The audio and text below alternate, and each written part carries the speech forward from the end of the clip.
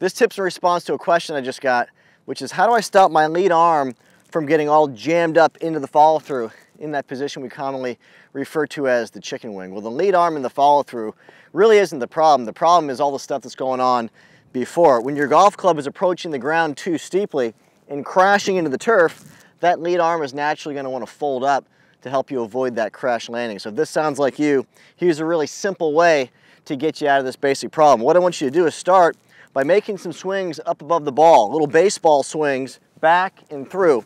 And you'll notice very quickly when the golf club doesn't want to hit the ground too hard, your arms will extend and then fold up back around your body just the way that they should. From here, what I want you to do is realize that if you're coming into the golf ball a little bit steep, chances are your downswing is a little bit over the top of your backswing. I want you to flip that around a little bit and modify this little swing by feeling a little loop where the downswing drops a little bit underneath the path that backswing is traveling on. Once you can do that a couple of times, bend forward from that knee-high swing to about an ankle-high swing, and then bend forward just a little bit more from those hips until your golf club can brush back into the ground again. If you can do that, walk in, feel that little loop, and swing away.